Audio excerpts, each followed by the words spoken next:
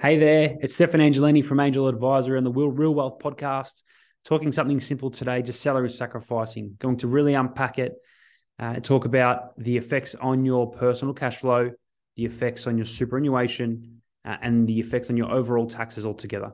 So if you're thinking about doing this, which is taking money from your pay and directing it straight into your super and getting a tax deduction straight away, then hopefully this is a really good episode for you to watch and to listen to. So let's go right back. By putting money into your superannuation and claiming it as a tax deduction, there's two ways to do it. You can do it via a salary sacrifice straight out of your pay, or you can make a lump sum contribution or a one-off contribution. Typically, people do this at the end of a financial year.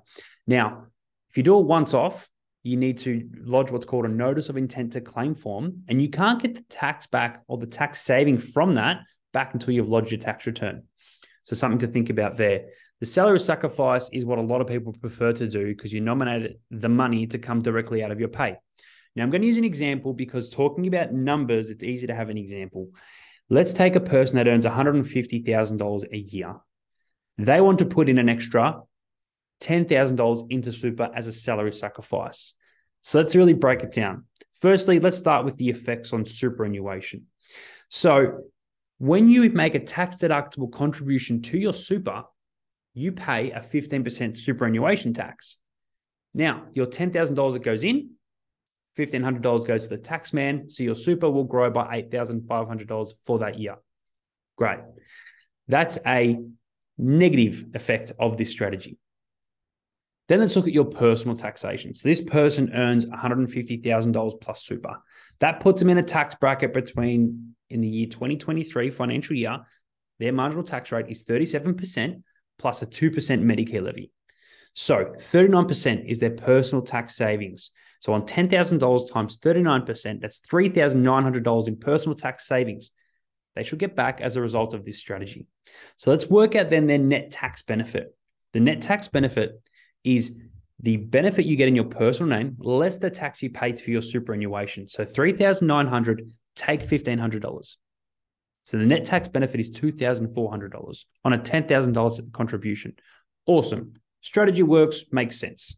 Let's go into what really is the decisive moment when it comes to salary sacrificing and should I salary sacrifice or not? The main component is cash flow, the effects on your cash flow. So by electing to salary sacrifice, your tax gets taken out immediately.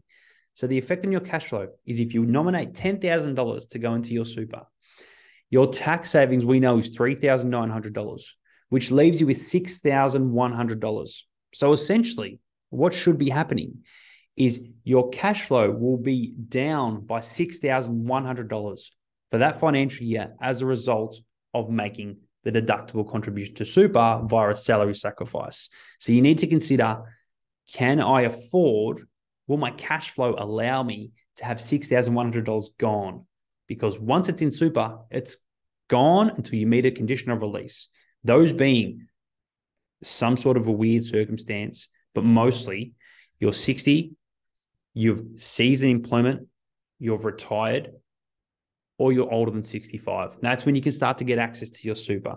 So it is a great way to start to save in your super.